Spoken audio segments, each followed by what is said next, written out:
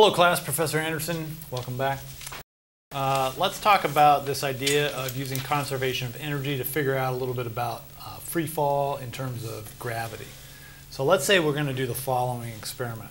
Here we have the surface of the Earth, and now we're going to stick an object up here at a height h, and we're going to let that object fall. It's going to start at rest, and now it's going to fall. And we want to know how fast is it moving at some other height, which we will call y. Okay, how can we figure out how fast it's moving at that y?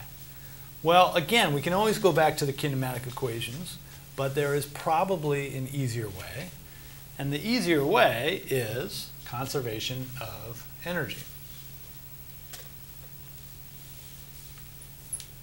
So energy tells us that EI equals EF. We have gravitational initially. We have kinetic energy initially. That's going to equal gravitational final plus kinetic final. And now let's see what all these terms are. So when we start up there at height h, we are mgh in gravitational potential energy. We said we're going to start at rest, so that term is 0. The final is going to be what? Well, we're down at the surface of the Earth. That would be 0, but we're not quite there. We're up here at height y. So this is mgy. And the last one is, of course, 1/2 mvf squared. And now we can solve this for VF, say. VF is equal to what? We can cross out all the m's. If I multiply everything by 2, I cross out the half. I put a 2 there. I put a 2 there. And we get 2gh from this guy. I have to subtract 2gy, so I can slip that in right there.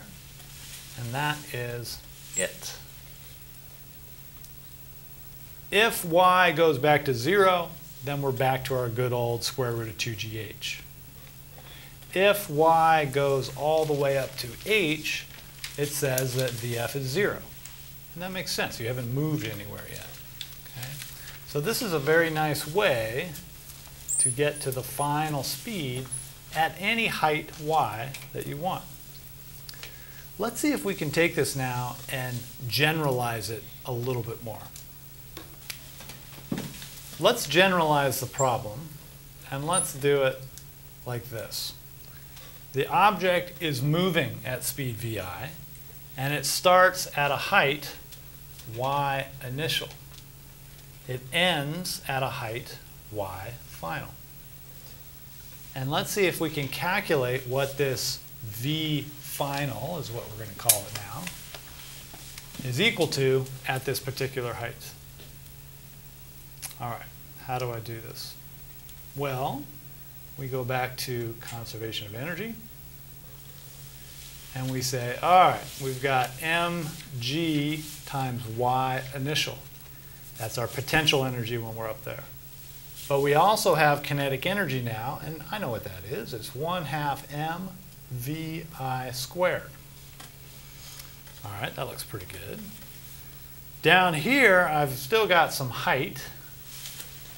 Mgy final is my potential energy because of that height.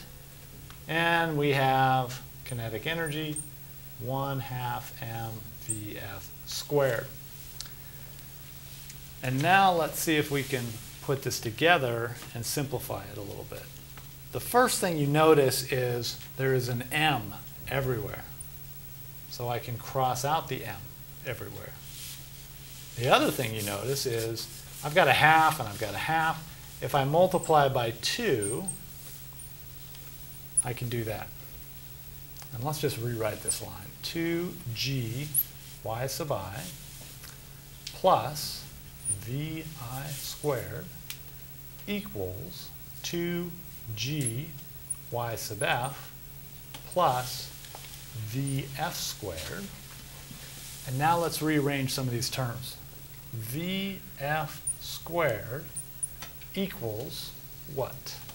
Vf squared is going to equal Vi squared plus 2 Gyi minus Yf. And this should look really, really familiar. Remember one of those kinematic equations? It looked like this. Vx final squared equals Vx initial squared plus 2a sub x times delta x. It's the exact same equation. It's exactly the same as we had before. And you might have thought, where did that equation come from? Well, there's a couple places it came from, but one of those is conservation of energy. If you conserve energy, this equation has to be true. Okay? You can also rederive this equation just by combining the other kinematic equations, but I like the conservation of energy derivation of that kinematic equation. Okay? All right, any questions about this stuff? Everybody more or less okay with this? All right.